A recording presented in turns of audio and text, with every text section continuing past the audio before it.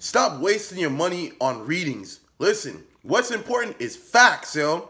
I don't care what reader you went to, what spiritualist you went to. If it's not facts, shit that you can't prove, you know what I'm saying? It's speculation. And, you know, some of you people, y'all so, you know, gullible and blind. As soon as you hear one thing from a reader, you're like, oh my God, this is true. Fuck out of here. You know what I'm saying? You got to test that shit. You know what I'm saying? Like my dad used to tell me, you got to test the spirit. You know what I'm saying? When you get information from a reader, you jot that shit down. That's not facts.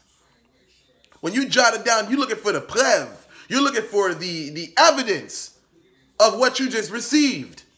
You know what I'm saying? Some of you people just, I don't know, y'all just be fucking making me go crazy in the morning, man. This one person called me up. I'm excited. I'm thinking that this person got some physical, some evidence from the work I did from her. She tells me, oh, this reader told me this. What?